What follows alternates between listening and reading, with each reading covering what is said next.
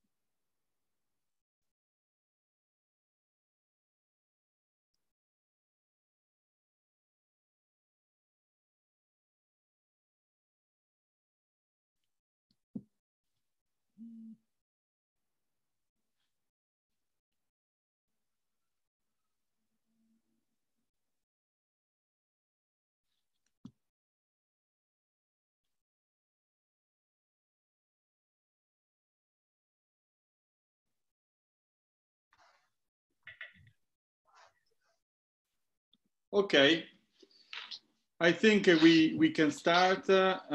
Welcome to everybody. Welcome to the speakers. Thank you for having accepted this invitation. It's a very important topic. Thank you to all the participants that are joining and numerous of participants. This is a very delicate moment for the global economy. But I have to say that islands economy has been even more affected as islands are mainly living of tourism, and anyway, the tourism is the sector that has been affected even more than other sectors.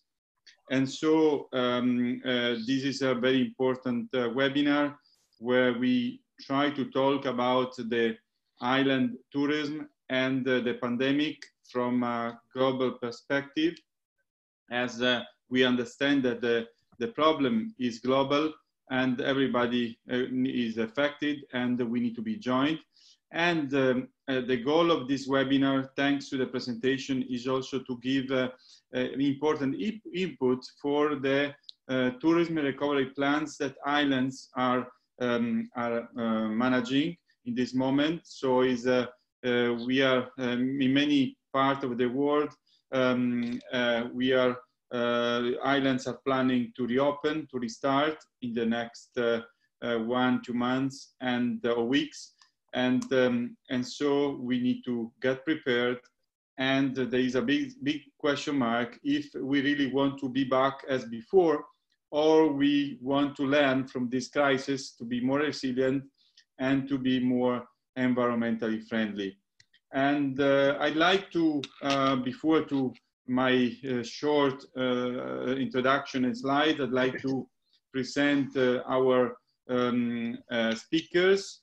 Georgia Sonitis from Insular, the Association of the EU Islands Chambers of Commerce, and also advisor for the Union of Hellenic Chamber members, and we'll talk about the restart tourism in islands after COVID-19, and then we have the pleasure to have the Vice President for Government Affairs, Mrs. Lula Uña Cardenas, of the Global Travel and Tourism Council.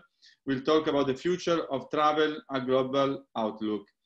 And of course, how can we talk about tourism without talking about,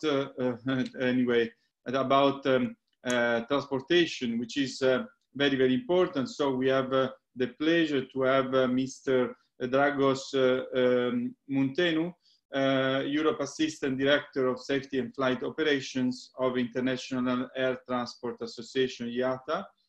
And we have the global representative of the islands government, Mrs. Kate Brown, Executive Director of the Global Island Partnership, that will talk about the lesson learned from early responses and effort to build back better for island tourism.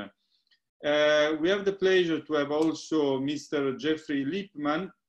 Many of you probably will know Mr. Lipman, very large CV and important roles in UN, WTO, in of course also in WTTC, and now president of the International Coalition of Tourism Partners, ICTP, and president of SunX Malta. Our brand, climate-friendly travel must be the new norm. This is the title of the presentation, Mr. Lipman.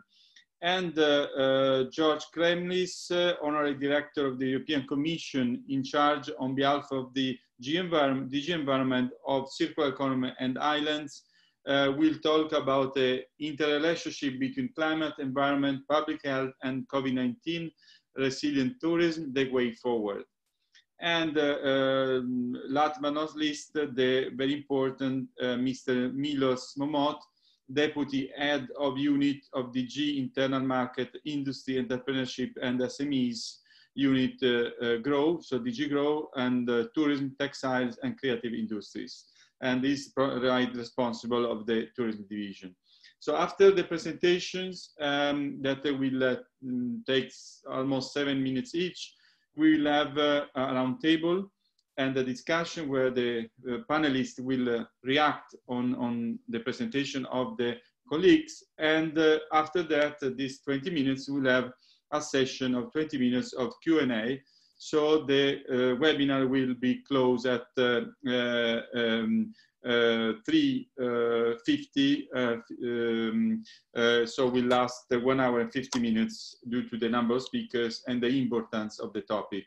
But very short, I'd like to, before to give the floor to speakers, to highlight, let's say, the voice of the result of a survey that we did launch it a month ago for the island entrepreneurs, and that really in 2 charts I'd like to highlight the outcomes. One important question was, do you think that a specific aid package for island businesses should be formulated? And 90% said yes, and said we need to moving to a more environmental friendly economy. Islands economy is completely dependent on tourism, so the effects are greater, and so specific aid are needed. And then fund to keep people going until the next summer season means that most of the islands will be not open this summer, so they need to survive until the next summers. And I'd like to highlight also one comment saying we need to attract quality tourists. Small islands relying mainly on foreign tourists. So this is the situation, dramatic situation now of the islands, maybe an opportunity to restart in a better way. Another question was, do you think that the transition to sustainability of your islands can be strategic for the relaunch of your business? And of course, as was expected, almost 86% said yes, air purification and hygiene product will be the major factor after COVID. It can have a very positive effect on quality tourism, but there is some concern about the actions from administrators do not take care about environment. So let's give the voice to this input to decision makers. And another comment, there is a lot of interest in remote places now as they are seen as safer. Islands are seen as a safer place where to go in this moment. So let's capitalize on this, as was saying another comment. And this is a great opportunity for bringing new business. And our international guests are very keen to visit islands that adopt sustainable development measures. So maybe a competition will start. last chart is to stop the activities due to coronavirus has reduced the CO2 emissions and made the sea cleaner everywhere based on this experience. After this time, do you think that people, business and governments should operate more in favor of health and environment? 90% said yes. So we need to go in this direction. This is the voice of entrepreneurs, the result of our survey. So let's go to the agenda and give the floor to the first speaker, George Assonitis, that we did present before from Insular. George, the floor is yours. You can share your presentation, please. George. And put the voice, unmute yourself, please. You cannot start screen share while the other participants... Yes, now you can do it. Okay. Sorry.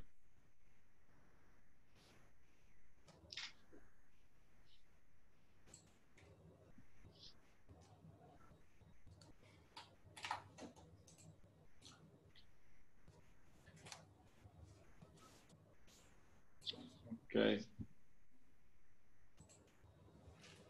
Thank you, Yanni, and my greetings from sunny Athens. So my presentation is about the restarting tourism in islands after COVID-19, and my presentation is, the aim of my presentation is to show that the restart of tourism, particularly in islands, after COVID-19 is not possible by just pushing a button, but it is a slow and painful procedure.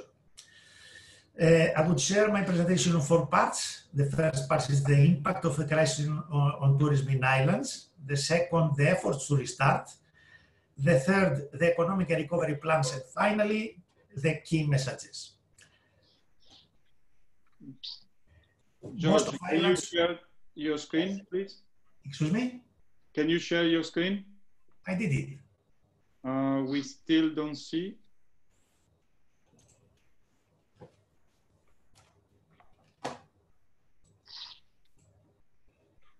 Now?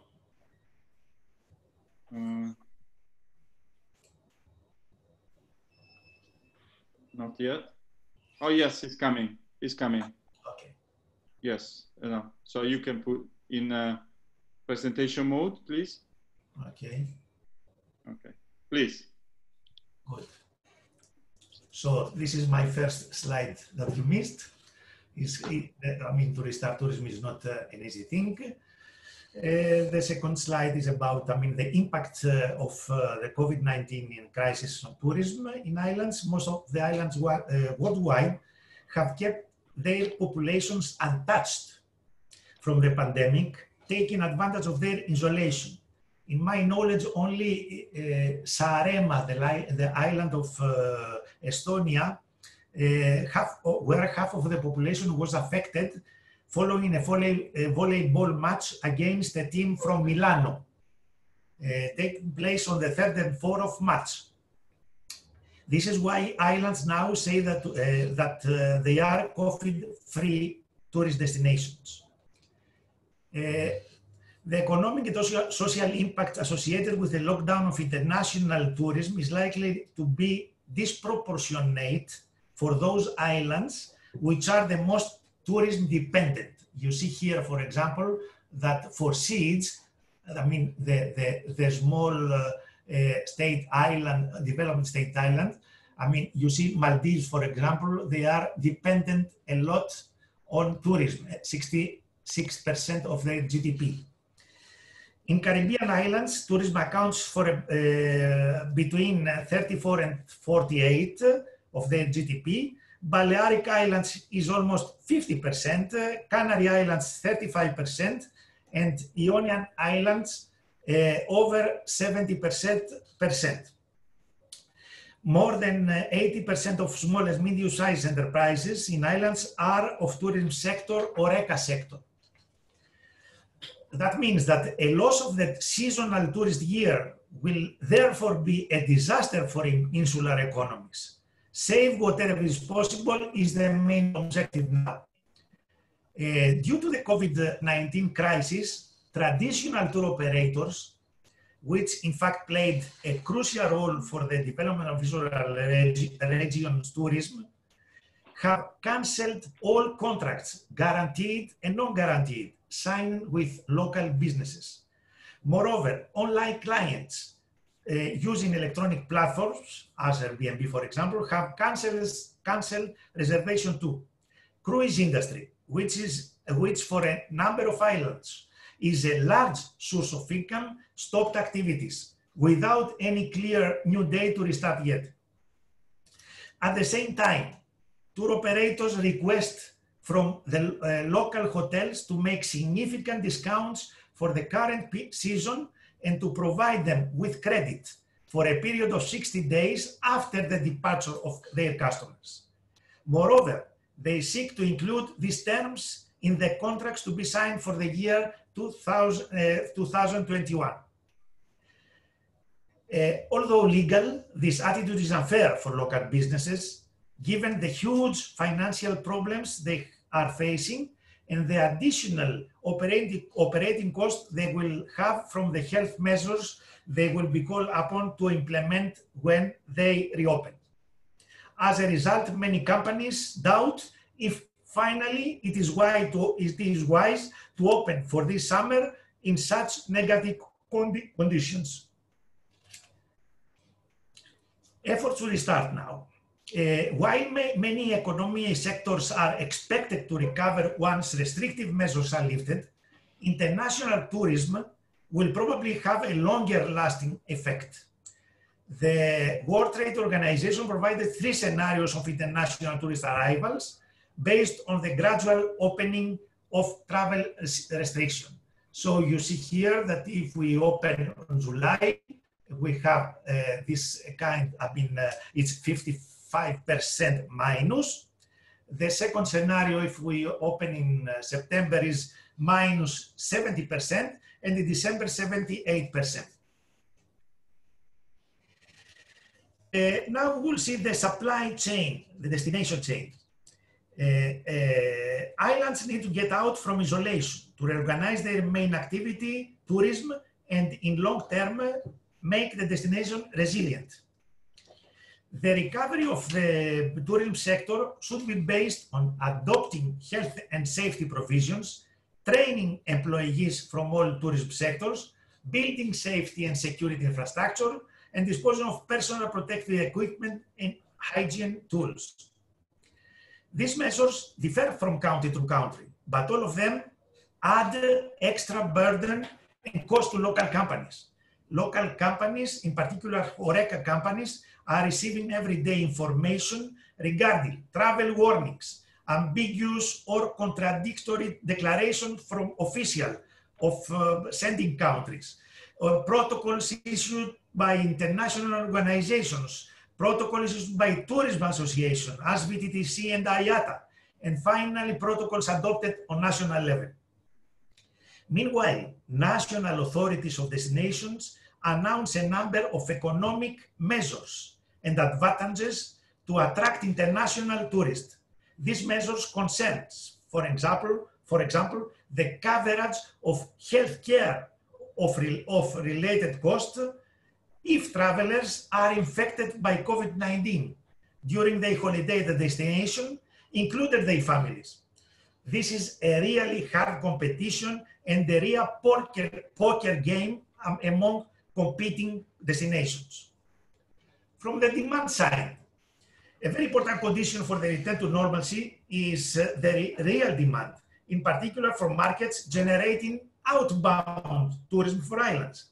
Demand certainly depends not only on the health state of the destination, but also on the health state of the outbound country. The travel directive is in force. The psychological situation, trust and confidence of the consumers, of the tourists, and the last but not least, the economic situation of consumers. The new concept of staycations, vacations at home, is commonly used by authority of some countries generating outbound tourists. Of course, the demand can be domestic, but is not applicable to all islands. Domestic tourism can contribute to some extent to save the year, but is not a panacea. The same psychology and possibly worse economic. It's not a panacea. It's not economic. Is expected to affect domestic consumers.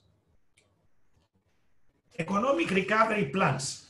Countries with lockdowns have announced assistance and stimulus packages to recover from COVID-19. At member state level, most European member states introduced economic assistance packages that could also cover tourism sectors and even nationalization of coronavirus hit companies. I mean, for example, Alitalia was nationalized. Measures included tax moratoriums, extended deadlines for payments of social charges and wage subsidies, loans and guarantees for workers. Many of these measures are a form of state aid that usually requires the Commission's approval. The Commission has stated that it will make sure that state aid can flow to companies that need it. Till today, the Commission had approved a number of state aid plans. The EU announced some days ago its proposal for a new recovery tool that will help to boost jobs and growth of impacted union economies, named the Next Generation EU. Funding will be invested in supporting EU members with investments and reforms focused on green and digital transitions. Boosting the EU economy by mobilizing private investment to urgently support viable European companies in the sector regions and countries most affected. European islands, which suffer a lot from this crisis and which are already planning green and digital transitions, should acquire an equitable part of the stake of this budget. Mr. Asunitis, sorry, you Yes. got, yes, 2 minutes left for your speech, please. Yes, Thank please. you. The key messages now, I'm finishing with this slide. I mean, first of all, there is no an agreement with coronavirus, how long will it stay with us, unless a vaccine or an efficient therapy will be discovered. So a first key message is that insular destination is to strengthen local health systems regarding diagnosis and therapies, and accessibility to either the reference hospital or repatriation in case of COVID-19. The second concern and goal of local authorities is to promote Ireland as COVID-free destinations and make them resilient. A third issue would be the transformation of existing model of tourism, mass tourism, to a more sustainable and environmentally friendly. Some important destinations with similar models are working hard to change it. For example, Venice, Barcelona, Paris, Amsterdam. Fourth key message, digitalize the economy. Five message is the research, study and implement ideas, suggestions, guidelines, which are published daily, which help islands to take action and decrease possibility of the destination. Sixth message is to create as soon as possible destination management organizations, the famous DMOs, with a strong task force in crisis management. 7, reinforce the skills of employees through continuous training. 8, networking and coordinate common actions between on-island and institutions represented islands. 8, targeting domestic tourism first. 9, convince European authorities in Brussels to insert insularity clause to all European policies, such as reduce VAT and state aid, as our President Joe Borgs said during our previous webinar. And last but not least, try to change the model of production for islands, make it more balanced and rich with new concepts and activities, such as the circular, which will be done by George Cremis, blue and green economy. Of course, all this cannot happen overnight, but needed long strategy and action plans to be decided on the level of each island. Thank you very much for your attention. Thank you very much, George Sonitis from Insular. Very important inputs on of course, for our strategy. And I hope that from this webinar, we start a cooperation for implementing and feeding the strategy. So I'd like to give the floor now to Mrs. Lula Uña Cardenas, Vice President of a Global Travel and Tourism Council. We talk about the future of travel, a global outlook. Mrs. Cardenas, you can share your presentation. The floor is yours.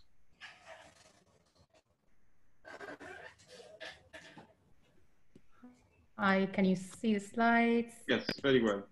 Great. Let me just, oops, I'm sorry.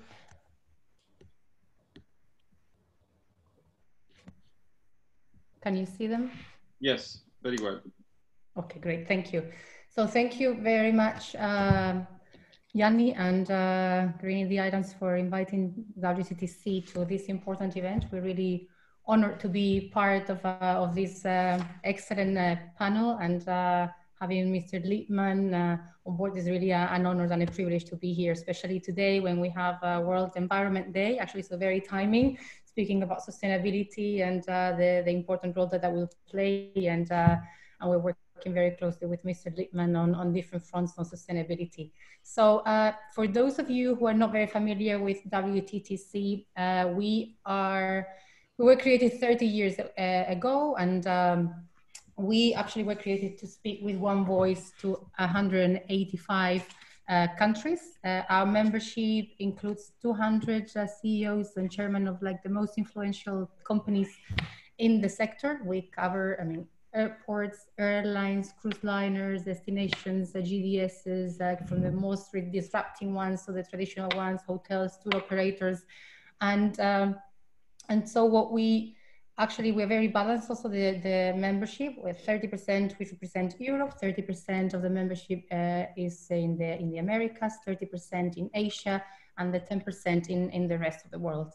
So what we do, backbone to what we do is really we do research on the economic impacts that the sector actually has on the GDP of countries. And with that, we go to governments to actually reinforce the importance of the sector in the economy, but not only, also on jobs. So like last year, 2019 was an extraordinary year, as we know. I mean, it was a very successful year, and so 10.3% of global GDP.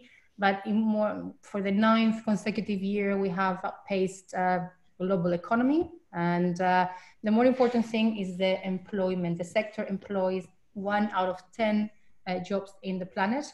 And a figure I want you to stay with today is actually like last year, 1 out of 4 jobs in all sectors were actually created in ours. Now, we also have a spread of like international versus domestic. George spoke about domestic, probably the first phase and of restarting after the pandemic. And certainly, that will have a role to play in many regions, probably for islands, as we saw, like domestics maybe less important, so that will be still a challenge. Now we also have a spread business versus leisure. Now these are figures, of course, before COVID came to our lives, and so these showcases a little bit of like the impact that it has had so far on the sector. This has changed from the beginning until now quite substantially. We started with 50, an impact of like an estimation of 50 million job losses. And so we are now at doubled that figure. So 100.8 million job losses, a decrease of 30% in GDP. And this is actually, we say, 5 times the 2008 financial crisis. So now I'm unprecedented times, of course, but at the same time, we still think we need to learn from the past, and what we could take from previous crises. As you know, WTTC, one of the work we do is actually crisis management and recovery. That has been really core to us as well, and it's been on our agenda for quite some time. And of course, our sector is probably affects everything in our sector, and it's impacted by many crises. It is true that it's a very resilient sector, so we recover, but and that's the very good news probably. And in November last year, we actually launched, without knowing what was coming, a crisis report, and there we looked at 90 different crises for the past 20 years. And so it showed a little bit of like the average that recovery has had. So the average of recovery has decreased in the past 10 years. And so for terrorism and security, of course, any event related to that, the average recovery time was of like 11 months, and now it has reduced to 2. Political instability probably is still the mother of all crises. We saw that in Hong Kong, in Barcelona, and that also has halved, like from 20 months to 10 months. And then of course, we also look at outbreaks, and in a worst case scenario, it used to be nearly 20 months, and now it has reduced to 10 as well. So we still hope that that will be the case with this situation. Now, in a positive scenario, when the right measures are taken, governments take good measures, that showcases that actually that recovery period can be reduced. And we always recover, but we need to learn from the past. And we had 9/11, for example, and it took us 4 years to recover from that global impact.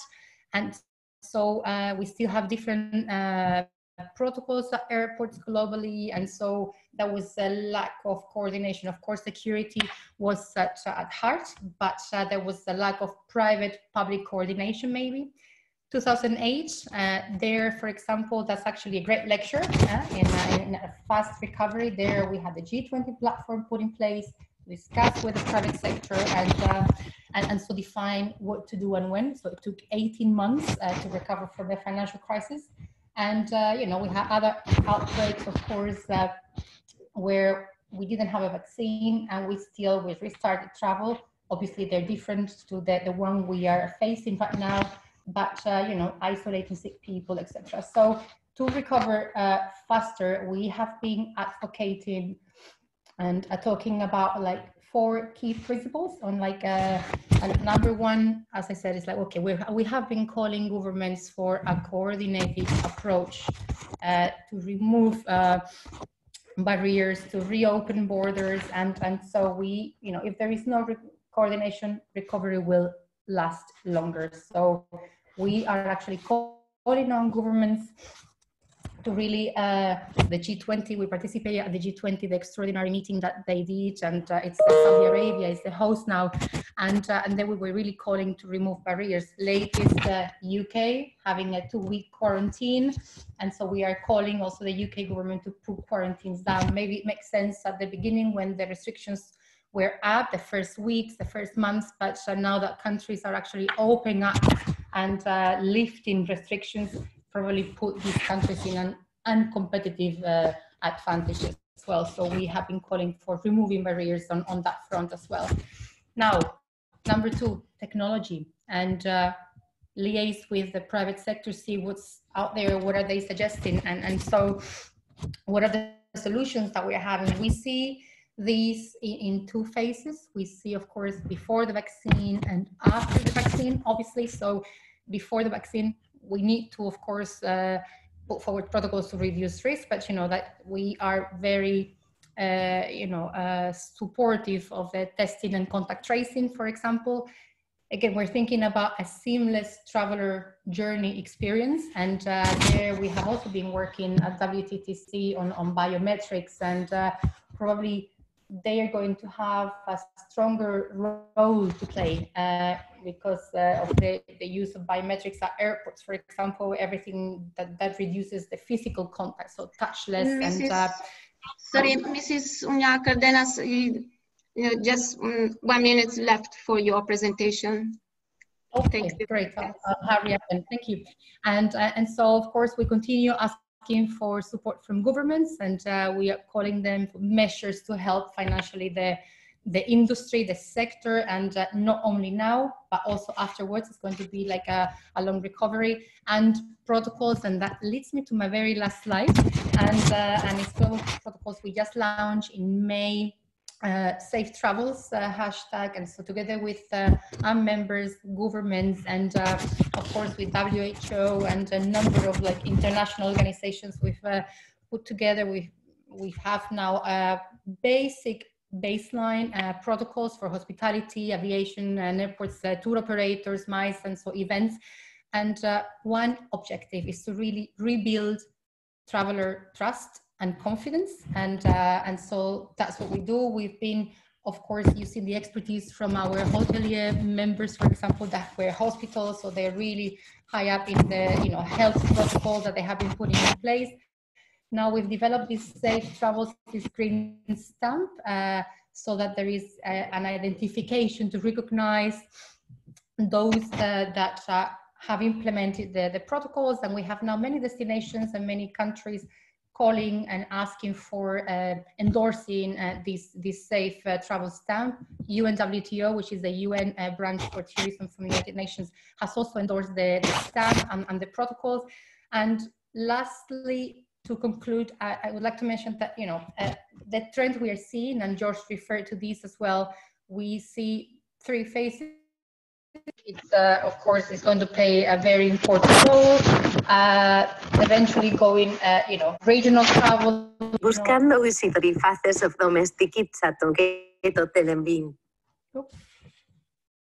Hello? Please go ahead. I don't know what was the noise. Please. I don't know what happened. Sorry. And so regional, and then of course, like the third stage would be at the last stance, the long haul travel.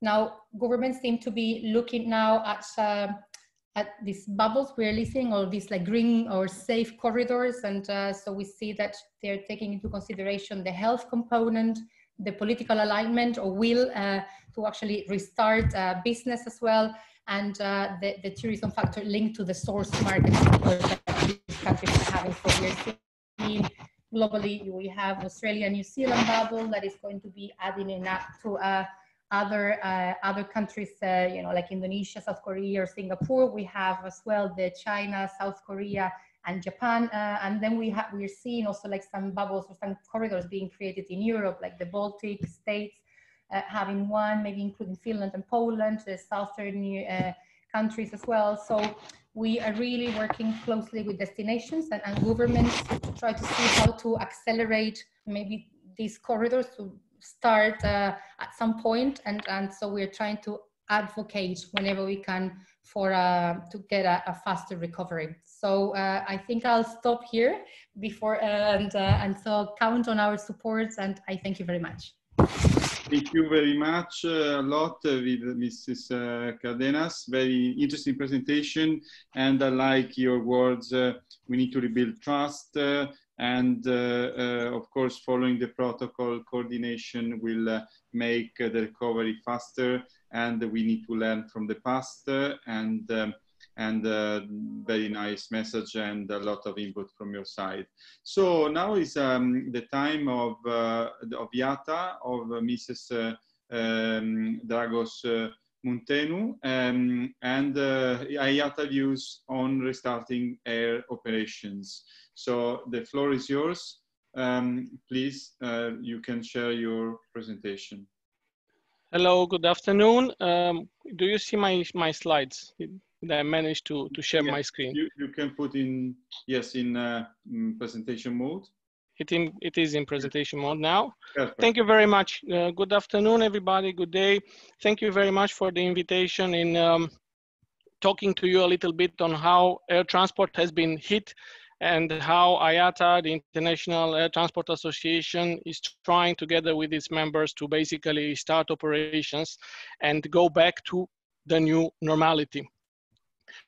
So what we see now is that the challenge for us will be to restart aviation, protecting health and safety, and ensuring that basically air transport is not a vector to further propagate the COVID, but then also restoring the confidence of the passengers into air transportation.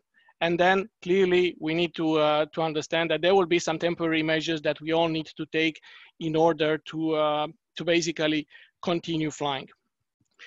What would be our goal? Well, again, the goal is to restore air connectivity. Today we are at even less than 10% of air travel, of air transportation to comparing to a normal year, like for instance 2019 was. So you see a lot of airplanes not flying anymore, being parked, and a lot of people, a lot of jobs being threatened. So what we need for that will be an internationally consistent, mutually accepted and harmonized way. We are a global industry. We cannot have piecemeal approaches and national differences, which will make air travel virtually impossible. We've always been wanting and needing international standards, international practices.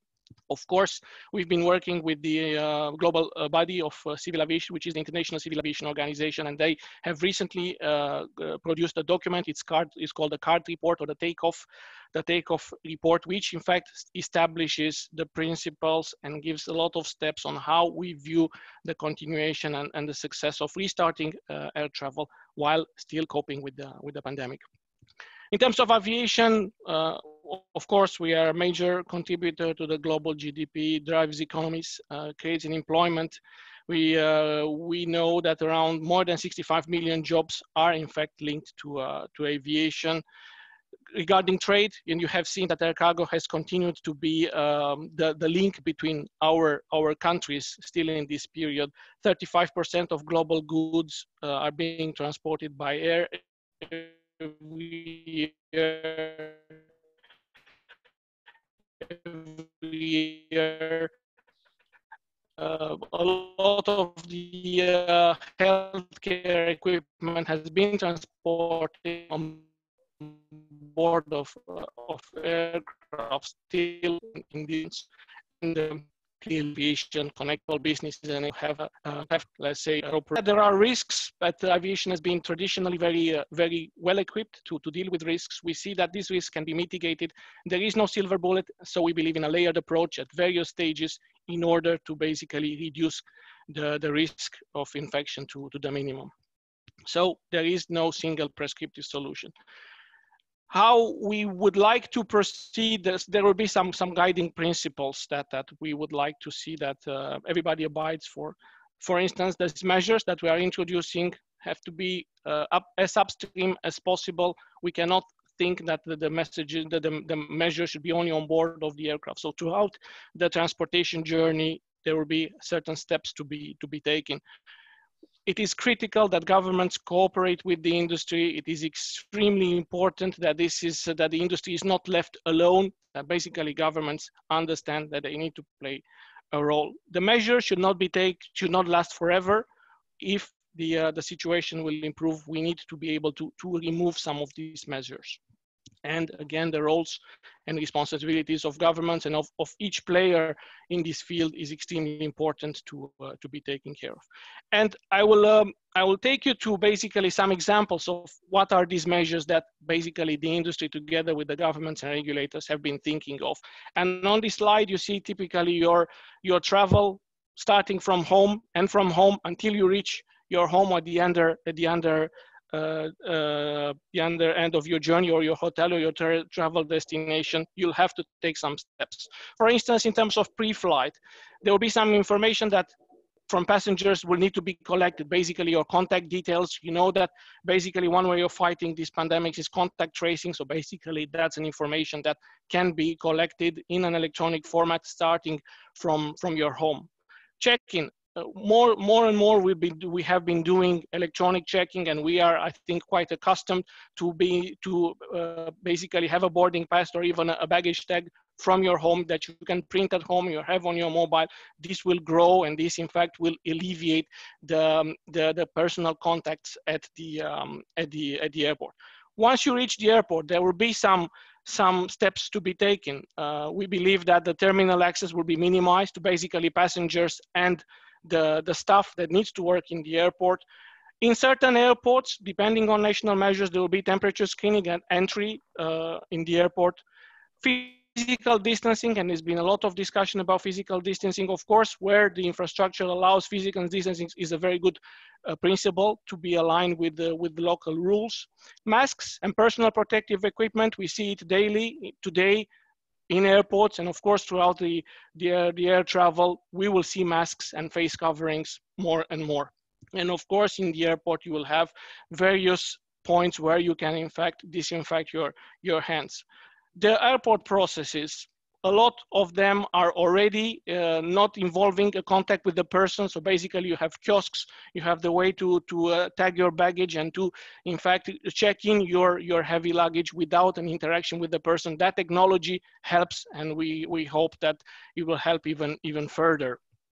In terms of boarding in most of the airports is becoming again an electronic process in which you scan your boarding pass, in which you scan yourself, your mobile phone without the interaction of a person, and then over there physical distancing, depending on the infrastructure, will be very helpful. Then of course, cabin baggage is always an issue. We believe that reducing the amount and the number of pieces will alleviate a little bit the fact that the boarding will take longer. So that's something that we see happening. In terms of in-flight, there are... Sorry, sir. Excuse me. Yes, I'm finishing. The last 2 minutes, thank you. In 2 minutes. So we've reached the in-flight portion of the flight. Aircraft, luckily, are equipped with very, very performant filtration system. We call it the HEPA filters. That is in fact reason why we haven't seen a significant number of infections on board of the aircraft. The fact that passengers are not sitting face to face is also very helpful.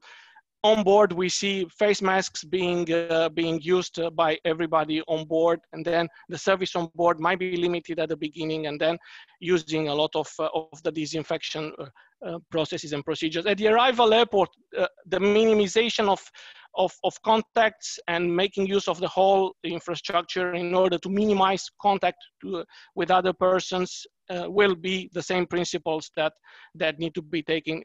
Of course, in terms of security, in terms of border processing, we also believe that the technology will help a lot in alleviating the potential for close human contact.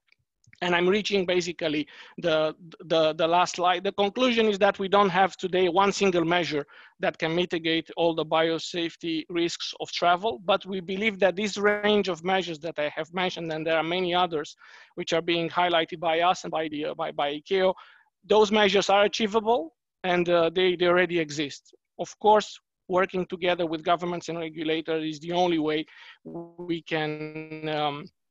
can see air travel going forward. And of course, if a vaccine will come, if very rapid testing or electronic immunity passports will come to be, of course, those will be an areas to invest in the future and hopefully make travel even more smoother.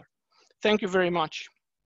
Thank you very much. A very interesting presentation with, of course, with the important messages. Anyway, the interesting to learn that the upstream measures are really, really important. And anyway, on board in the planes, passengers are maybe safer than that can be outside if there are not the proper measures. And cooperation with companies is very important. And yes, so thank you very much. And the invitation, of course, is also IATA to join in this path to sustainability, as the plane, of course, need to play their role in that direction. Very, very important. And now I'd like to give the floor to Mrs. Kate Brown, Executive Director of Global Island Partnership. So lesson learned from early responses and effort to build back better for island tourism. Very interesting. We don't want to be back as before. No, Mr. and Mrs. Brown. The floor is yours. No, thank you very much, Jenny. Thank you so much. And it's great to be here. I hope everyone can hear me. I'm actually talking on behalf of two organizations. One is the Global Island Partnership, and the other is an organization that we started last year called the Local 2030 Islands Network. It's more of a network, which the Global Island Partnership is also the secretariat for. The Global Island Partnership is really focused on mobilizing political leadership, identifying bright spots, mobilizing commitment and collaboration around sustainability and conservation. And the Local Islands Network is focused on supporting early leader islands on who are trying to implement the Sustainable Development Goals at a local level. So those are the kind of two things. One of the things we did in the last couple of months with the advent of COVID-19 is really think about how we could be helpful in much the same way as Greening the Islands has. And we've been convening a series of webinars also kind of globally with a lot of islands. And our first one was actually on sustainable tourism. So a lot of what I'm going to talk about now are kind of some of the messages that came out of that discussion and also back and forth input. And so on that first webinar, we actually had about more than 400 participants in the webinar, but we had a Hawaii Tourism Authority, the Philippines, Cook Islands, Curacao, Galapagos, and a tourism researcher from Hawaii who kind of joined our panel. And I'll talk a little bit about where we went to in that. And a lot of that was thinking about what the opportunity, kind of both being aware of the importance of tourism to islands all over the world. And I live in New Zealand. Tourism is really important to us here in New Zealand. If there's one thing that's on the radio every single day for like the last 2 months, it's about the tourism economy and what we're going to do. So it's kind of very front of mind. So one of the things with our Local 2030 Islands Network is very focused on the SDGs. As I said, a couple of months ago, the UN Secretary General released a report on the socio-economic impacts of COVID-19. And in that, he really highlighted the importance of that agenda on 2030, the 2030 agenda and the SDGs as a roadmap for trying to build back better and using that kind of concept of building back better as a way to strengthen resilience over the long term.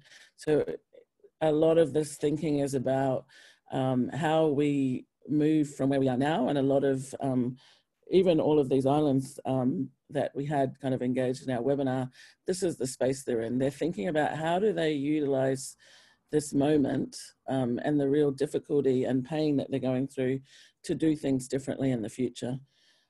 And so it kind of aligns very much with where the discussion is at the global level. And I think in the webinars that we've been kind of doing, we've been looking very much at the short term, what is happening right now, how are people responding to what is in many ways an emergency, then what are people looking at in the medium term, and then obviously in the longer term. But I think all of this, there's so much uncertainty. No one really has the answers. None of us on this webinar have really as much certainty as anyone would like to have as we move forward. So, but what people have really put forward is that we need to move forward purposefully in a way that benefits island people. And I think that's really critical. So in the short term, it's kind of looking at things like health impacts and socioeconomic issues, all the people that lose their jobs and have no source of income.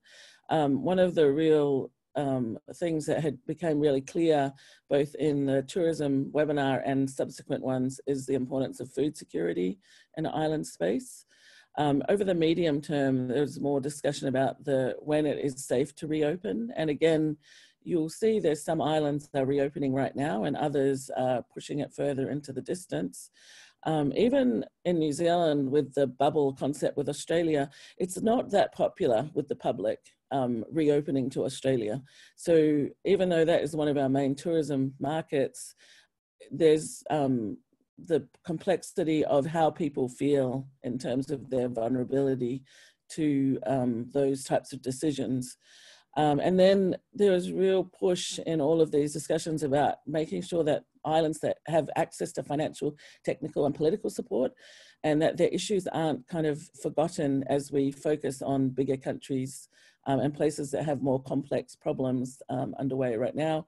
And then over the longer term, this opportunity to try and increase economic resilience, and also the awareness that we have future disruptions coming towards us, both from climate change impacts and also the thinking that there'll be another pandemic. So we know we need to do this. And in terms of what that looks like, I'm just gonna do this and move my, I have this, thank you. It's really the idea of moving beyond our current challenges around overdevelopment. I think some of our speakers touched on that maybe at the start. Dislocation and inequalities among local residents. A lot of the messaging that came about was about the impact of tourism on local island communities and how that can be turned around a little bit. And then how we can support island efforts to achieve their sustainable development goals. So a lot of islands that we work with are trying to look at tourism as an issue amongst a whole range of issues, from energy to waste to agriculture, not tourism on its own. And that was really important message coming through. And then there was a real feeling that tourism can be a tool for social regeneration in an island context. In terms of the strategies for more innovative, diverse, competitive, sustainable island economies, that was really kind of a clear messaging. Some of the strategies that have been put forward and that were coming through as messaging in what we're taking away from our work is the need to promote more responsible tourism guided by human and traditional values, focused on the interests of citizens. So it's kind of switching the tourism space in many islands from what it is right now. The importance of partnering between residents, local tourism businesses and tourists in this whole process of thinking about what building back better looks like and how we move powerfully forward into the future. Again, community engagement in tourism related decisions. And for some islands that are very heavily tourism dependent, there's been a lot of thinking about economic diversification so that they're not so dependent on tourism, but tourism is part of their economic space, but not kind of the main thing. And that was looking at kind of innovation, some redesign of tourism experiences, and there were some great examples shared on that. Looking at kind of developing export economies and training and diversification of skills. Mrs. Brown, sorry, just to remind you about the last 2 minutes. Thank you. Perfect, I'm nearly there. And I think looking at the opportunities of around the digital economy, there's a lot of talk about that in the tourism space, so which was seen as really important. And then also looking at how we identify and realize opportunities to support sustainability that is looking at shared value and benefits to the tourism sector. So around things like waste management, culturally authentic tourist experiences, ecotourism, energy efficient transitions, and the importance of linking local agriculture to the tourism industry in ways that promote food security. And we're seeing this discussion happening a lot in many islands around how to actually do this. And there's, at the same time, there's been quite a big investment in local agriculture in many islands as a kind of food security measure in the short and medium term to deal with people without incomes. So it's kind of interesting to see these issues really linked. And I think it points to why the importance of kind of looking at the issue of tourism in this kind of more linked way. And that's all. But I actually just wanted to say one last thing.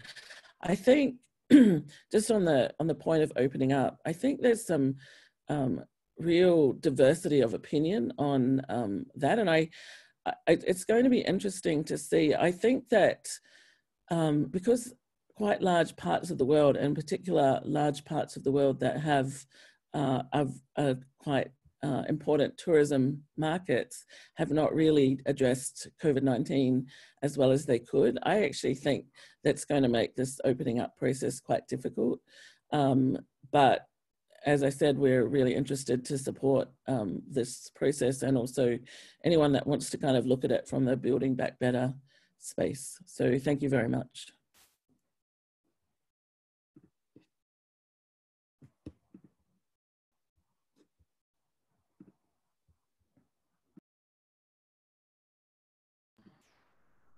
Gianni, I think you're muted.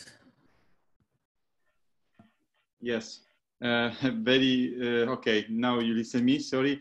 So thank you, Kate, for your input. Very important, your point of the need from, anyway, you represent the islands government, and of course you need to be to focus on the resilience of your islands. Economic diversification is very important, and innovation as another topic that could be added anyway as an economy that could be also support the islands diversification, and very important your input on short, medium, and long term, and anyway building back better. And yes, a lot of input, and I'm sure the other speakers will react on your point during the round table. So I'd like, as time is running, so I'd like to introduce Professor Lippmann. It seems that anyway, everybody of course knows Professor Lippmann for the long experience in the tourism and different organizations. And Professor Lippmann, the floor is yours. Please, I give you the floor. I just show one slide that you sent me, and then a short video. So a few minutes of discussion and presentation. Then I will, I will start the video that you send us afterwards. Please. Thank you very much, Gianni, and also thank you, Lola, for your nice words at the beginning.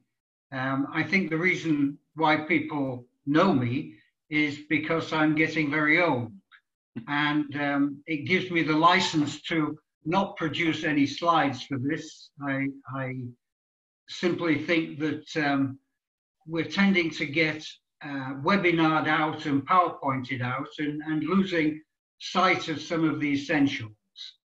I'm not really going to speak about COVID-19 at any length. I'm just going to make a couple of comments about it.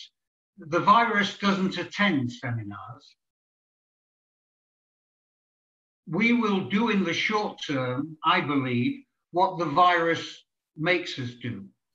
And we have to have a difference in our mind about what we would like to happen and what may in fact be a reality. If society, and not tourism, not islands, but society as a whole, opens up too quickly, we will have a second peak, and the consequences in socioeconomic terms will be much more significant than if our leaders manage to hold a line and keep some containment. And the ultimate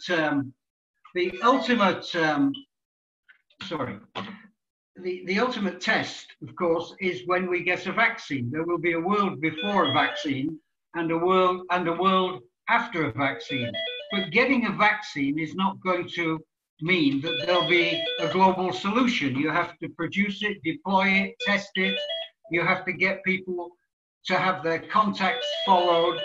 And in these circumstances, my projection, and my guess is as good as anybody else's on this seminar, and as bad, is that it's going to take at least 18 months before there's any sign of anything that we can call normality.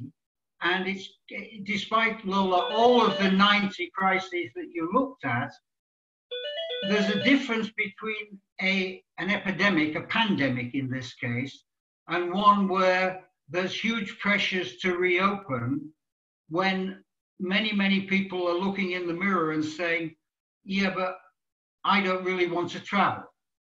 Travel is, unfortunately, travel and islands come together at the epicenter of this problem, because so many islands have put their future behind travel.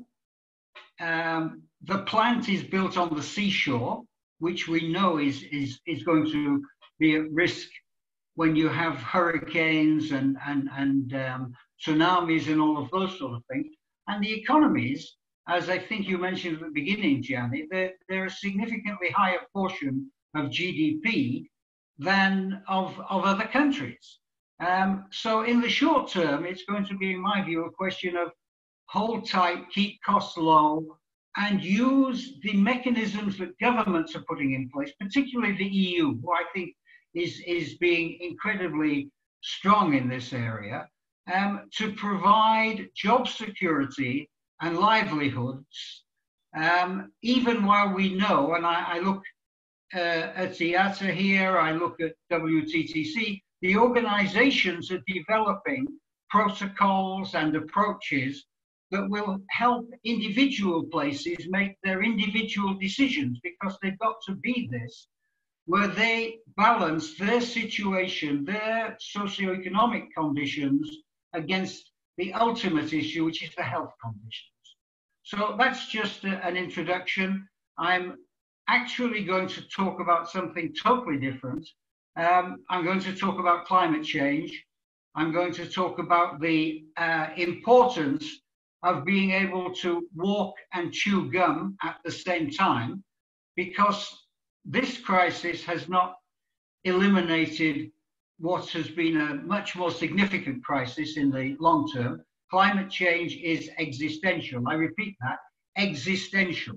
If we don't fix that, everything else that we do in the short term is rearranging deck chairs on the Titanic. And we know that we have to fix it. We know how to fix it. And I believe islands have a very important part to play, a little bit based on the comment that I think it was Kate made, but you will need to think in terms of how do we deal with the present whilst re-establishing our economies for the future. We need to be much more responsive to the climate than other places need to be. So with that, it's World Environment Day today. I wish you a happy World Environment Day. I wish it was a happier one. We have today launched with WTTC a social media campaign called Bend Our Trend. And we're very pleased to be doing it with WTTC. We've been working with them on climate issues for the past 12 months and very positively. And let me be clear, WTTC and Gloria Guevara has taken a lead on this issue and has recognized how important it is for travel and tourism to get into the mainstream of global response on an issue which is, if we let this get out of hand, this will be like the pandemic on steroids. Just think of the forest fires in Australia, think of the hurricanes in the Caribbean, think of the climate refugees coming to Europe from Africa. And this is not a possible further crisis like another pandemic. This is real world. So if you could show this 90-second video, and then I'd like to make a few comments about what we are doing at SunX Malta, which is a collaboration between a not-for-profit that I created with Maurice Strong, the father of sustainable development, 10 years ago, and the government of Malta, which is a small island and which has played an incredible role in putting climate change on the UN Assembly agenda in 1988, and whose Minister of Tourism and Consumer Protection, Giulia Portelli, is committed to making Malta a center of climate-friendly travel. And if you'd like to play the video, if you can make that happen. Yes.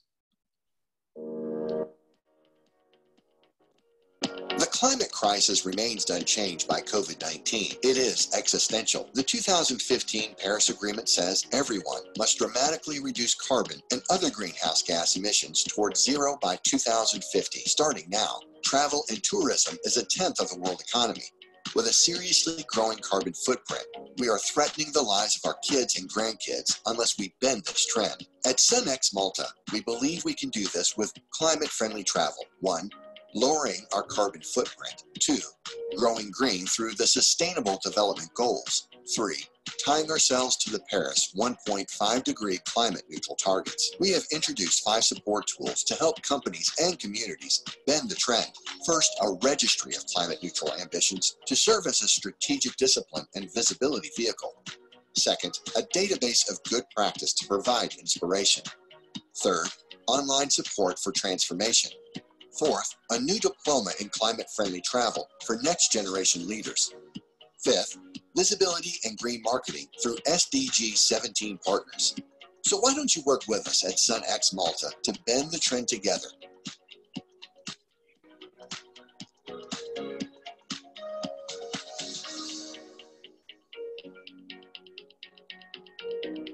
Just go to www.thesunprogram.com and let's get started.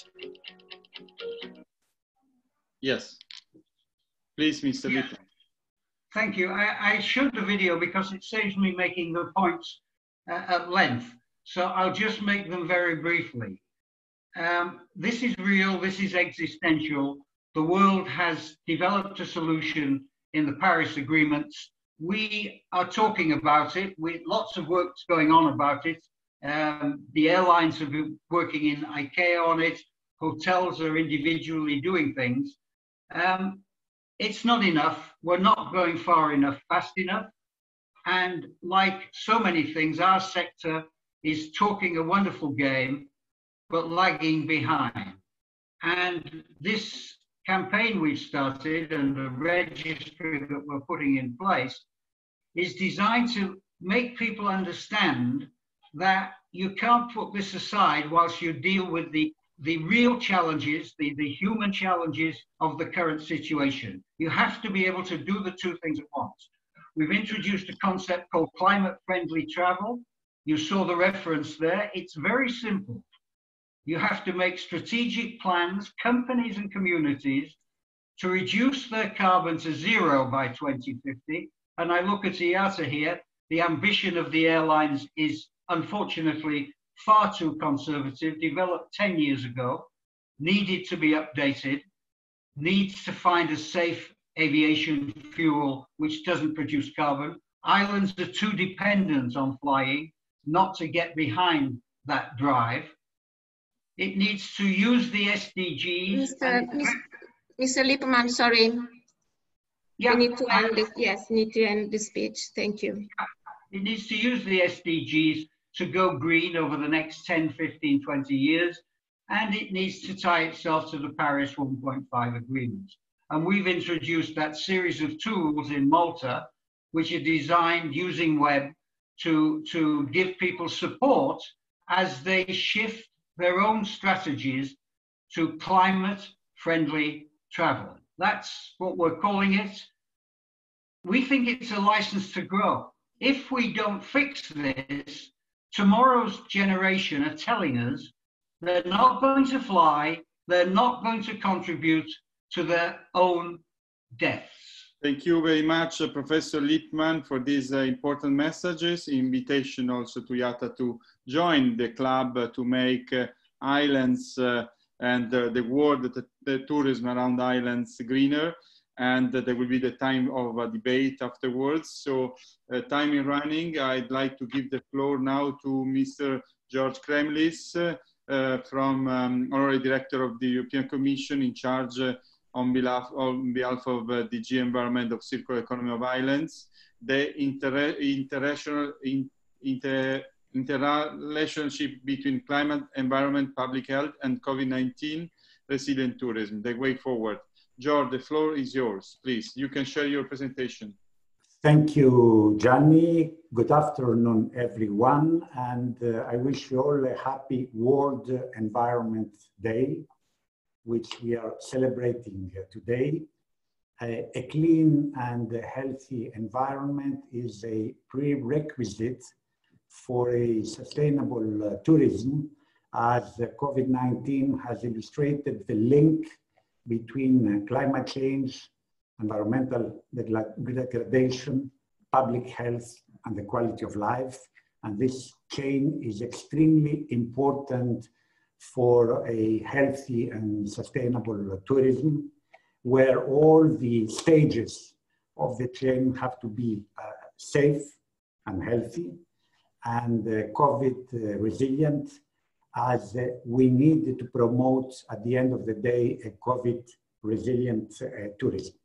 Now, as presented by previous speaker, this starts from the country of origin, which needs to be COVID-free, or to a large extent COVID-free, then the transport means, then the country where the tourist arrives, and then the hotel. And this is a very important chain that we need to preserve. Now, islands as tourism destinations are more vulnerable to climate change. They are threatened by extreme weather phenomena. The sea level rises. They have problems of coastal erosion, problems of saline water intrusion, and of course, water scarcity. And therefore, creating a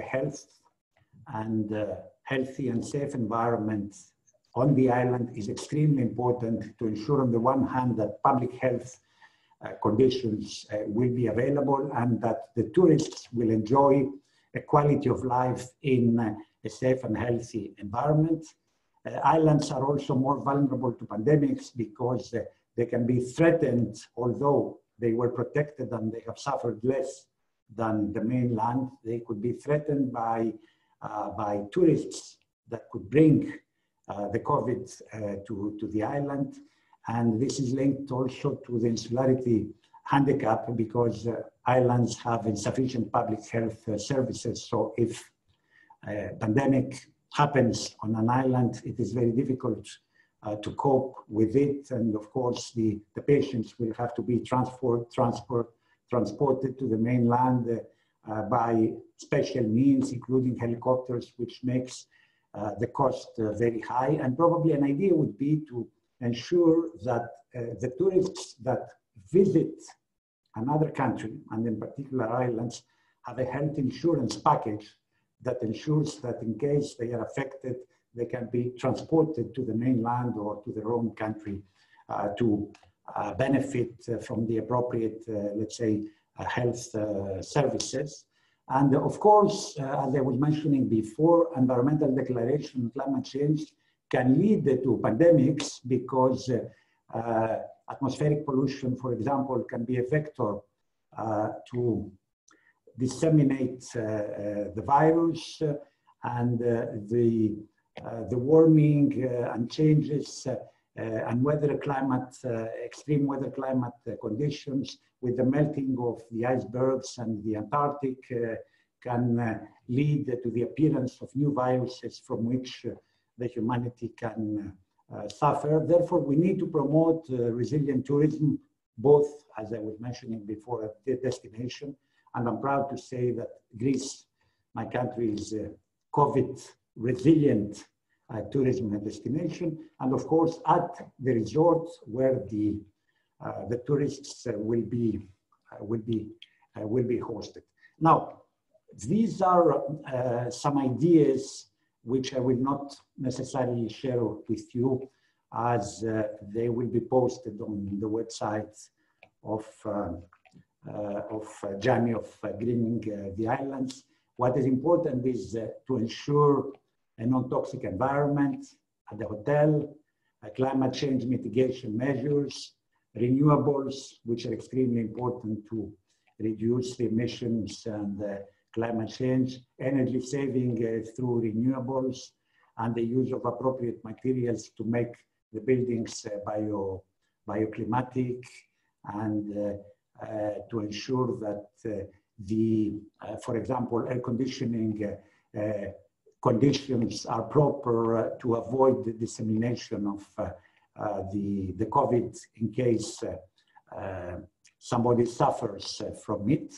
And of course, we need also to take into consideration all the other weather conditions on the island where the hotels are located to ensure that the best possible climate neutral and environmental healthy conditions appear.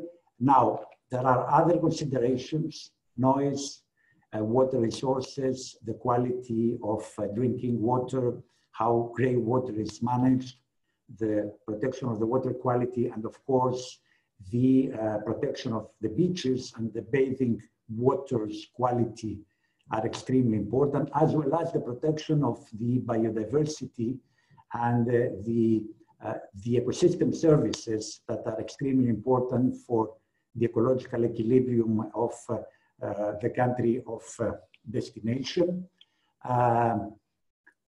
Other ideas refer to the feeling of security for tourists in relation to civil protection, which is an extremely important consideration to be taken on board. And then last but not least, as it was mentioned by others, including by Gianni at the very beginning, we need to promote equality tourism. The mass tourism, over-tourism, is a phenomenon from which destinations suffer, the environment suffers. Therefore, the COVID pandemic has given us, let's say, some lessons from which we can learn to promote, let's say, new forms of sustainable tourism, and I would say circular tourism, with circular economy plans for the islands, combined with digital economy consideration, which are extremely important. Two last points. The recovery plan that was recently adopted by the European Commission and will be hopefully adopted very soon is extremely important for the islands of the European Union and for tourism in general, as it can support all forms of clean and healthy tourism and the appropriate infrastructure, including digital infrastructure. Therefore, recovery plans should be prepared both at the national level, but also at the level of each island, together with circular economy plans per island, combined also with the climate adaptation plans that each island needs to have. Another good news is that the Just Transition Fund, and we were discussing this journey during our last digital event, will now cover also islands. And the clean energy islands will be covered by the Just Transition Fund, and therefore the idea of... Sorry, Mr. Kremlis. 2 minutes, 2 minutes or 1 minute? Just less than 2 minutes. Okay, I'm almost yes, please. There.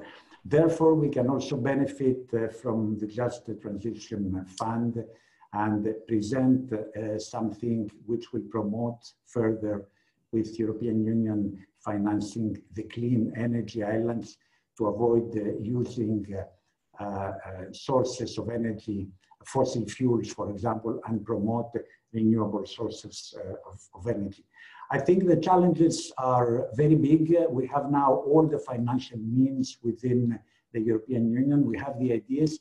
And here, this is the last overhead. You have in front of you the next event in which also Gianni will be participating. I will have the pleasure to be the moderator on COVID-19 and now chance for cleaner energy and climate neutrality, including on the islands. Therefore, there are important interactions with a view to our big event, which will be a digital one and which will be the Circle of the Med between 9 and 13 of November, where all of you are most welcome. Thank you very much. Thank you very much, George. Very important input, of course, on circular economy and the link anyway of the energy, water, mobility, waste with the tourism, which is very important, and very. I like that we talk about circular economy also in the tourism sector, and very important also to mention the Just Transition Fund and the achievement to have the islands as in this program that will benefit of special funds. So it's very, very important. So now we have the last, but anyway, very, very important speech from Mr. Momot from DG Grow, responsible, of course, of tourism. That I did introduce at the beginning. Mr. Milos Momot will talk about the tourism and transport package of 13th of May, short presentation from the European Commission. Mr. Momot, the floor is yours. Can you hear me? Yes, we don't see, but we can hear you. You will not see me, unfortunately. I just realized that there's an issue with my camera. No problem. But I hope it's not going to prevent me from presenting my points. I don't have PowerPoint slides to share either. I'll try to quickly walk you through the points that I would like to make. So thank you very much for inviting me to this event. What I would like to do is just to briefly give you an overview of what we're doing at the European Commission, what we've been doing in the context of COVID, specifically tourist sector. I don't want to repeat some of the points that were made by the previous speakers. Some of the points that I wanted to cover were already covered, but let me try to do the best I can to show you what is going on at the moment with our initiatives. Basically, since February, so since the beginning of COVID situation in the European Union, we've been working closely with the tourist industry, but also member state, on providing measures that would result in providing a lifeline, preventing the companies in tourist sector in particular from failing, from dissembling, from jobs being cut.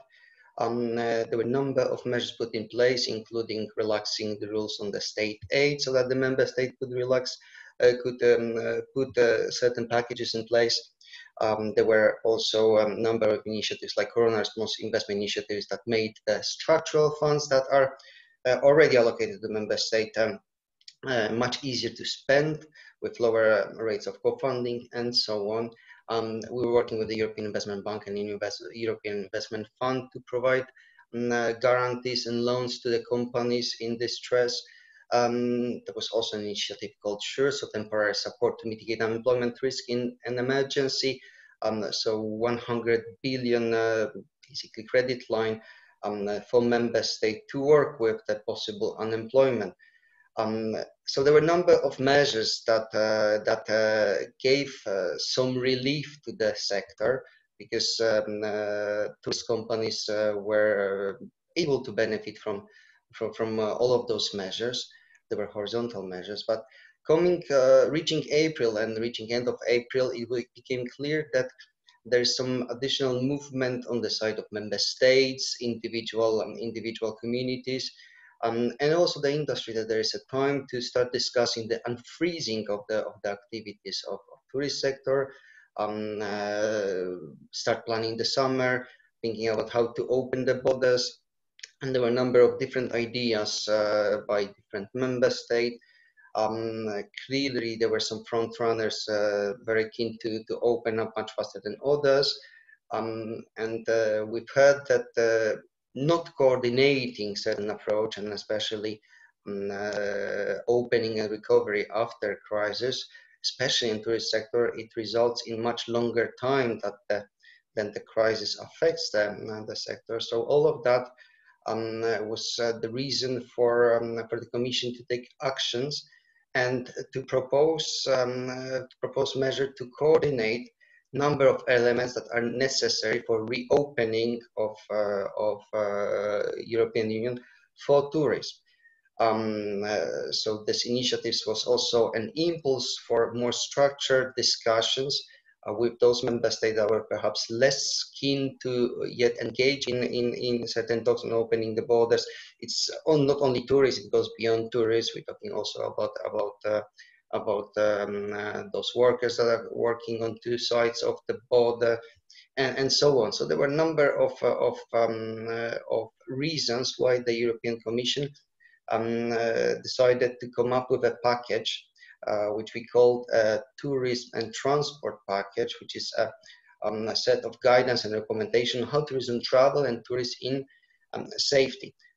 There was, of course, an urgency factor here because everyone wanted to make sure that we can put something meaningful on the table and help member state and the industry still before the summer season. Summer normally is the time when the European Union citizens travel. There's around 400 million tourist trips of the European residents just between June and August. So not to miss the time, it was very urgent to come up with a proposal. So there's a package that was prepared, presented on the 13th of May, again to enable companies and public authorities to plan and prepare for deconfinement, and also to provide reassurance to European citizens and allow them to plan their holidays. So again, rebuilding confidence and trust in traveling. Again, trying to help the industry, but also destinations. Most important guiding principle here is that the health and safety on travels and people in general and all the workers is the most essential factor. All of that is with the objective to avoid the second wave of COVID. Also an important remark, the whole package was not intended to replace the good efforts by member states, so all those front runners on a number of issues, but all was rather to set a framework to coordinate the gradual and safe exit from COVID. And that in terms, again, in restoring free movement of people, resuming travel, and altogether giving further confidence to tourists. So what is in this tourism and transport package?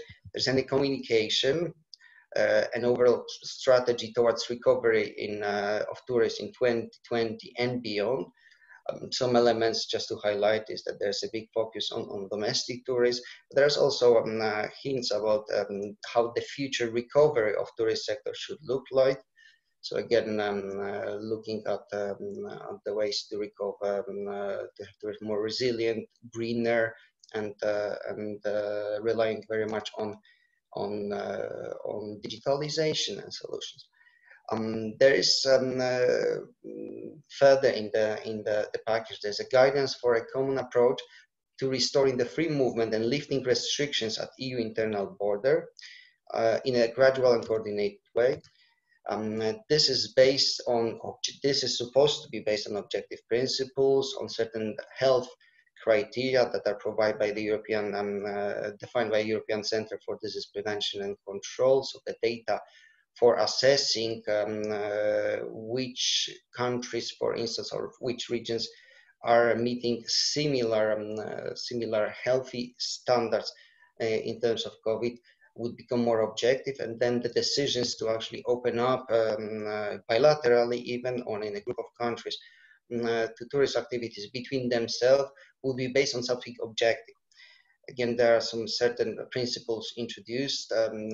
We don't mind bilateral agreements between member states, but again, for instance, the principle of discrimination is very strongly accentuated in the guidelines, meaning that if two countries agree to open up to each other's for borders for tourism, they should not discriminate other countries that have similar pandemic situation. Also, they should not discriminate other people living on the territory of those countries. Also, those guidance. Sorry, Mr. Momo, the last minute left, please. Yeah. Thank you. The guidance also recalled that the free movement of people within the European Union is the default. So sooner or later that should be reestablished. Another element of the package is the framework to support the gradual reestablishment of transport again, while ensuring safety of passengers and personnel. And this set out common principles for further protocols for specific transport modes. And on this basis, for instance, further work was done by the European Aviation Safety Agency and the European Centre for Disease Prevention that jointly set out a protocol for air travelers that came up already on the 20th of May. Another element of the package is the guidance on criteria for restoring tourist activities and developing health protocols for hospitality establishment, such as hotels. This is some sort of set of common principles that should be taken on board when individual regions or member states are drawing their own specific protocols for different types of hospitality establishments. Again, to have certain minimum standards everywhere. That's for the objective of restoring trust and people being able to know what they should expect when they travel somewhere else. Last but not least, there is also an element, there's a recommendation on making travel vouchers an attractive alternative to cash reimbursement. It is a smaller piece, but an important element of communication, which aims at rebuilding travelers' confidence, restating that the travelers, so the passengers, but also those that purchase travel package arrangements, they have the right to be reimbursed. They don't have to accept vouchers that certain companies want to offer. However, the Commission also gave guidance on how to make those vouchers more attractive in case the travelers wanted to contribute to them or wanted to help the companies in those specific difficult times. Last but not least, we had one of the elements that was proposed in the package was that the EU would come up with the specific website, a platform where all the essential information that are needed for people to start planning their travels and holidays would be provided. So aggregating all the information, real-time information, borders opening, travel options, applicable travel restrictions, and also the information about public health and safety measures in place, social distancing. This is information normally coming from the member state, but the Commission will provide a platform that will be both online and as an application for mobile phones, where this information will be very easily available, so that everyone can have quick access to information. Okay, can I travel to this and this country, on what conditions, and so on. So that would be it about the package. I wanted also to mention that there is, on the 27th of May, the Commission proposed a recovery fund, a very ambitious fund that is very much oriented on helping the economy to recover, but also to go into the direction of greening digitalization. And this is 750 billion fund that was proposed, on top of reinforcement of the next 7 years budget for the European Union, reinforcement to almost 2 trillion euros. There are several instruments proposed under this proposal that will be very relevant for tourist sector. As Mr. Klemis already stressed, this is a proposal, it's still subject to the approval of the member state, but we hope that it's going to come smoothly, and still by the end of the year we'll be able to work with this. Thank you very much, Mr. Momot. Very broad anyway representation of the package, which is very important, and we invite you to send any summary or link to website that we will put as proceeding of this webinar in our website, so to give content, because not only for Europe, but the measures can be applied of this package also worldwide. So it's a very good example. Thank you very much. So as we are a bit late, I'd like to start the roundtable with a very short, with Mrs. Cardenas that has shared a very nice, inspiring video that what is I'd travel? like to share. Travel is a community. It is a collection of unparalleled experiences. It is everything from breathtaking natural wonders to sensory discovery, cultural exploration to incredible encounters with incredible people. Travel connects us. It challenges us. It is total relaxation to pure adrenaline. It is shared time to solo adventure. Travel gives us lifelong memories and the most amazing stories to tell. We cannot travel right now. Our health and safety is paramount. But even when we have to stay apart, travel can still bring us closer. So, from homes all around the world, let's keep the spark alive together. Join us as we gather together in travel and celebrate what travel means to each of us. Share your stories, your most prized memories, or greatest adventures. Your favorite images, videos, or the songs you've heard. Inspire and help others. Fuel their bucket lists and let them grow yours. Make us laugh or cry. Make our jaws drop or eyes widen. Let us support one another in this time. Keep the flame of travel burning and wanderlust alive. Because travel is a community, and that is how communities thrive.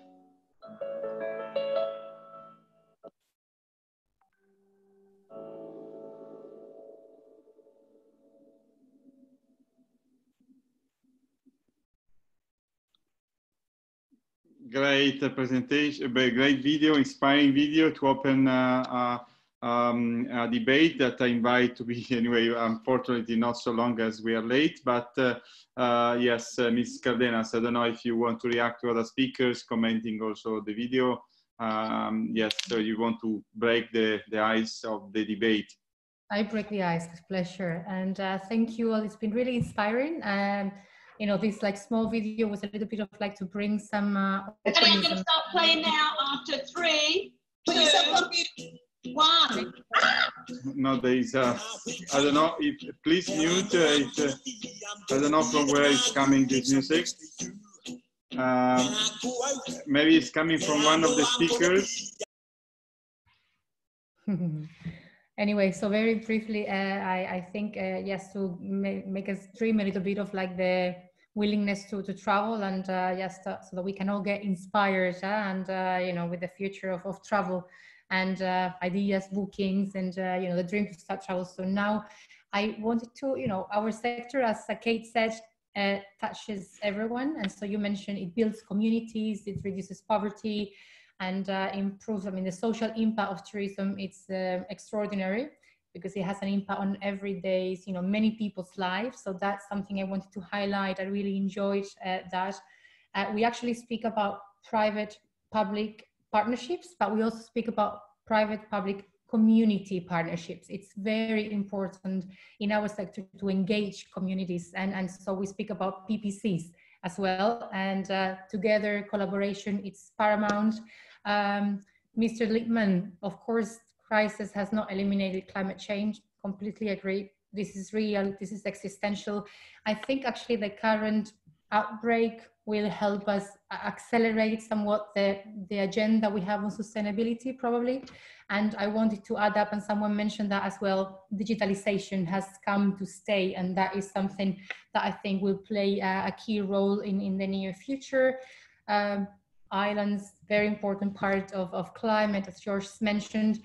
And then lastly, because I want to let my other members of the panel speak, of course, WTTC strongly supports the takeoff guidelines from ICAO. In fact, even if we have a baseline, we're supporting those, of course, and so our stamp would actually be granted also to countries and destinations that adopt the ICAO takeoff guidelines. So yes, last but not least, to the EU, I wanted to acknowledge the fact that for the first time at European level, the European Union has recognized the importance of travel and tourism as a sector, the importance it has and the impact it has on the economy, but not only on employment, as we mentioned before. And so we look forward to having this website up and running. It's a great idea to have a one-stop shop with all these information that, again, the objective is to really rebuild trust, and this is hopefully going to help in getting that in a very transparent way. So I thank you all. Thank you very much. And I would like to invite also to create a debate, because I remember during this speech, Ms. Lippmann was talking, we were talking about IATA, what they are doing on sustainability as well. I don't know if Mr. Munteanu want to react on Mr. Lippmann invitation or solicitation. No problem. Of course I can. I'm the safety expert, but of course I'm very aware of environment, and even in these types of crisis, and its members are not running away from our environmental, in fact, shape the future. And we are continuing our work on environmental programs like alternative fuels, like carbon offset programs. Of course, government intervention and government support for this are extremely important. In this period, we needed to focus in basically ensuring that we still have an airline industry after the crisis, but of course, we're going forward with our environmental responsibilities. Yes. Mr. Lippmann, are you satisfied from the answer, or you want to comment as well? Mr. Lippmann, unmute yourself, please. You need to unmute yourself. Yeah, I'm trying. Yes, you are unmuted.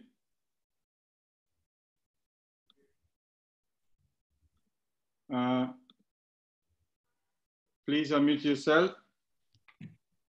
Yes. Hello? Yeah, yes. Mr. Munteanu has said he's not an environmental expert, so I don't want to engage in a kind of disputation. I think it's just easy to say we are doing the environmental things. And I want to give you one example of this. There are so many protocols coming out at the moment. UNWTO has issued a protocol with 43 subheads of activity that needs to be taken for the sector to sort of begin to restore itself. And the climate crisis response is number 42.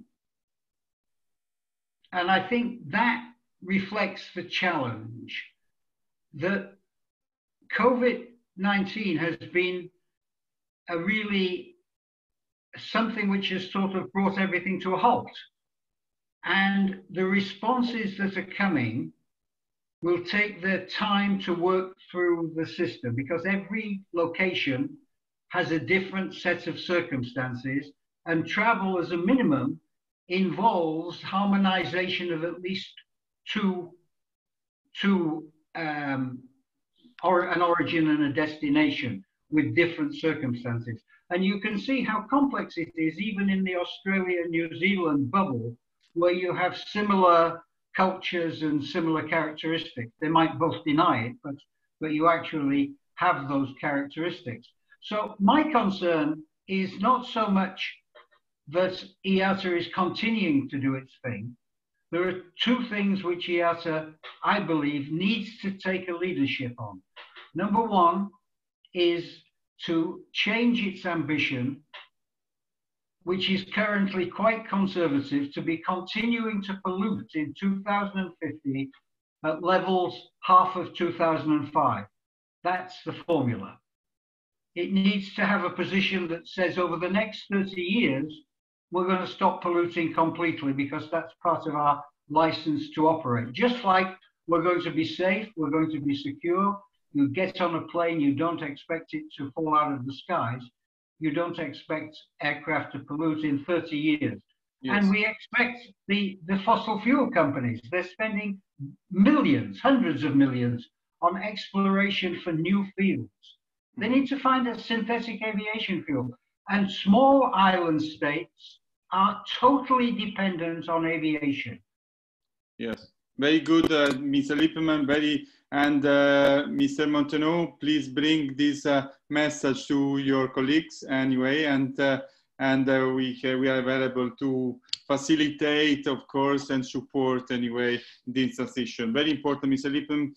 Kate, maybe a reaction from your side on what has been said today? Yeah, I think I was actually at it was a biodiversity meeting in Egypt a couple of years ago, and there was a tourism side event that we helped put together. And someone from a northern European country told the small island developing states representatives that were there from the Caribbean and the Pacific that no one should be flying to their countries because of climate change. And it caused a really huge argument. And I think it kind of touches a little bit on what Mr. Lippman is talking about. I think the flip side of that is that a lot of these islands, including Malta, have been really champions and really good at holding people's feet to the fire on these global targets on climate change, and really recognize the problems that are tied up together with not addressing it. I think there's always the elephant in the room, which is about the lack of political leadership by some countries that really need to be engaged in this for global transformation to happen. And then I think the other thing I was reflecting on is if you look at places where COVID-19 has been particularly impactful, for example, in California, a lot of the people, there's quite a high death rate for Pacific Island people from COVID-19 due to comorbidities and kind of vulnerability to that, even in a place with good healthcare.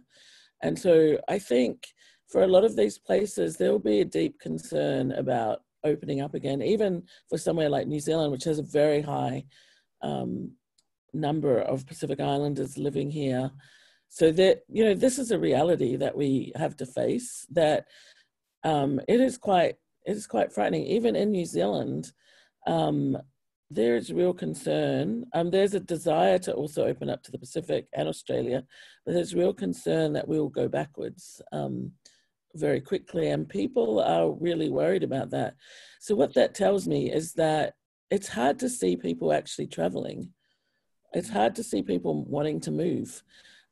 So while, you know, I've had a number of conversations about tourism, the reality is, like, even someone like me who's basically an international traveler, I don't want to go somewhere and bring COVID-19 back to my family here, my extended family, all these other people. And so, you know, I worry and wonder how this reopening process is going to happen in reality because of that, like just in kind of how people are thinking, and that maybe we're being overly hopeful. Yes, thank you, Kate. I think this fear is the reality that the tourism sector has to face. Of course, it was very important, the presentation we had today, where give comfort of procedures that has been taken, maybe is not more risky than go to the supermarket anyway, because there are anyway really some rules, maybe even more than when you go to a supermarket or go out to your place. So, but you got raised a very good point, and that our speakers need to take into account for sure. And George, I refer to the European speakers, you know, to George. There is also a question for you in reality that is from Mrs. Liana Masson Diale. Say, dear Mr. Kremlis, you have said that in your speech that islands are specifically targeted in Just a Transition Fund. Would it be possible for you to give more details on this? Thank you. I don't know if you reacting, George, you want to say something? Or... Thank you, Gianni.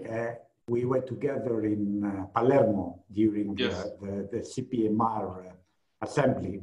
Yes. And you remember that I was strongly campaigning for the Just Transition Fund to take on board the islands. As the islands are vulnerable, they are isolated, they have the insularity handicap, and they face, at the same time, type of problems in terms of energy transition. And the good news is now that Just Transition Fund includes islands, and therefore plans will have to be developed for the islands under the Just Transition Fund to make the islands clean energy islands. This is very important for the islands to phase out from fossil fuels, as the mainland has to phase out from lignite and coal. Islands will have to do the same thing to promote renewable sources of energy, to use sun, solar, other types of renewables, wind, tide, etc., biomass. So these are great opportunities. And for the European Union islands, because Just Transition Fund applies to the European Union islands, the 27 member states, this is great news. First comment. Second comment, to reply to, or to make a comment to Dragos Montanu. I think the European emissions trading system that applies to aviation has to be broadened. We have to broaden the scope. The scope is limited now, as the emissions from aviation are the main source of air pollution. We all know that, especially because of the low cost flights. And because of COVID, we have noticed that emissions have practically been reduced. Of course, there is road traffic, there is heating, there are other sources of pollution, but aviation is also a source of pollution, and we need to see how we can promote new types of fuels, shipping as well, which is not in the ETS. This is another issue, but we need to promote, let's say, electric boats. With Greening the Islands, we had the chance to give some awards to electric boats that can connect with the islands. All these are important issues that make the clear link between climate, environment, and public health, and the reasons to be optimistic about a sustainable tourism. And last but not least, to reply to Professor Lippmann, it is true that the Green Deal covers the 27 member states of the European Union. Also the target of carbon neutrality by 2050 to cut the emissions that are producing, let's say, are leading to climate change. But the European Union is trying to promote the circular economy model worldwide. And this is also good news because the environment has no borders. We all know that. Even if we perform properly in the European Union and others in other parts of the planet do not perform properly, we will not be able, if we don't join forces, to protect the planet and the environment. So big challenges ahead, but we have the financial means, we have the energy now, we have the new stance because of COVID, and I think we can be optimistic that a new way of thinking and the new culture will be developed to promote all these important ideas. Thank you, George. Very important, anyway, your input in this answer. So I'm, anyway, as the time is running, I'm putting the roundtable some question as well. And there is one question from Mr. Christian Del Bono, the responsible of the Federation of Hotels for the Sicilian Islands. And how can we work, all work and be part of a common strategy to raise more attention at EU level for many more islands, specific recovery and development measures? Maybe I don't know if Mr. Momot would like you to reply to this question. Anyway, common strategy is very important, and maybe the EU should take the lead. Anyway, when we talk about Europe, I don't know if you want to comment on that. Yes, absolutely. I wonder if I could just make a quick point here, Gianni. Just let you finish, Mr. Momot, and I'll give you the floor. Thank you. Thank you. Please, Mr. Momot. Can you hear me? Yes, very well. Okay. First of all, okay, addressing the question, common strategy for island. I'm sure that there is a space for cooperation of islands in the context of now recovery fund. I mean, very big amount of this money will be going via the cohesion structural funds. This implementation normally will be decentralized. So we're talking with regions, we're talking with islands specifically as well. So it's on the level of the member state. But what is important is that there's an element of cooperation between regions that normally helps with accessing the funds. So I would imagine that now is the time to sitting together, islands together, and discussing how to, for instance, agree on specific investment that should be rolled out in coordinated manner across different islands. So a common team, and all of that with the overall objective of the recovery fund. Again, it will be greening. Again, it will be digitalization, helping, of course, from getting out of the COVID situation.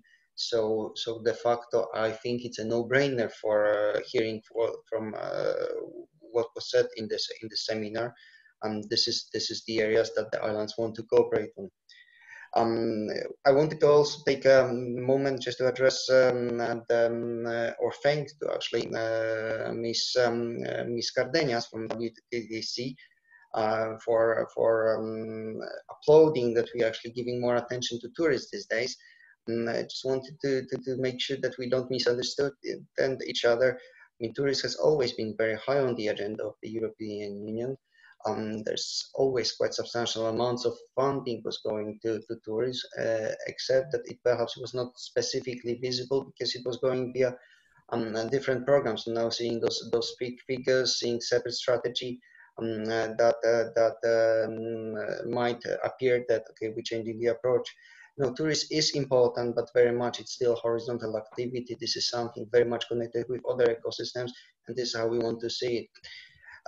Last point, I just wanted to make a general comment, very short one. I'm very much pleased to see that basically every speaker was very adamant that this is a good opportunity now with the COVID crisis, unfortunate crisis, but however something that may prompt changes, and that there is an alignment of thinking that it's a good moment to reflect how tourism should be looking like in the perspective of the next years and the long term as well. It's clear that it's time for change. Personally, I think that COVID and that the current stop of activities is a good moment when relaunching to relaunch in a different spirit. And that will be linking to everything. Aviation, it will link to the tourist pattern, it will link to how what forms of transportation we take, what behaviors we have when travel. But I think it's a good moment to actually change behavior of individual tourists, but also the companies in this. Thank you very much. Thank you very much. Very good input. We have Mr. Lippert, we have Mr.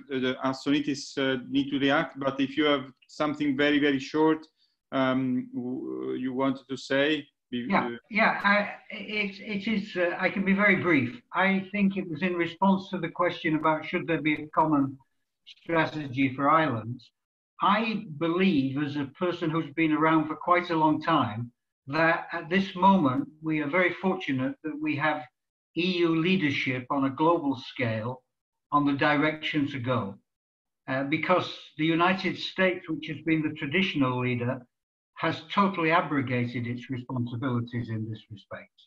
And I think the Green New Deal contains, and together with the sort of climate laws that are being evolved, this represents the right direction for the future. It ties us in to the SDGs, it ties us into the circular economy, to nature-based solutions. If you read the Green New Deal, it covers all of the elements, and it includes the development of legislation over time to reduce carbon pollution levels. So I just wanted to put in a word as an analyst that this is the strategy that we should be following. Thank you very much. And George Arsonitis from Insular, last comment from your side. George? Gianni, thank you. We are a little bit late. You know, we have another meeting now. You are the last. Sending me messages. But anyway, I mean, first of all, islands are not victims of the climate change because islands do not generate it. So they are the victims, in fact. Another point is the mass tourism. That is a model, existing model in Mediterranean islands. How is possible to transform it to a model of sustainable tourism? Large investment have been done in islands. I don't know what to do with, I mean, big hotels, large hotels, all these kind of things. This is my two comments. I'm sorry. Thank you very much. And to conclude this wonderful debate and anyway, panel discussion, etc. I'd like to highlight a comment that arrived from Mrs. Savior Greg Obbo, the Gozo GNO NGO association, is saying the actors in the touristic sector should be more proactive to synergies with the culture sector. And we take this point for Green the Islands, that we will try to connect all the actors anyway, and we have done today. And I hope that this panel will be a sort of committee for the future to cooperate for a better and a faster restart, as Ms. Cardenas said at the beginning. And cooperation is very important. I take this word at the end to conclude this wonderful session. Thank you very much for all speakers for the great input. All the presentation will be in the pages of the webinar in our GreenTheIsland.net website. And thank you for the attendees. And we'll go through all the other questions and debate, and we'll try also to answer to other points that we can find out in the chat. Thank you very much. Have a good day, and thank you for attending. Bye. Thank you, Gianni. Thank you. Speak to you soon. Thank you very much.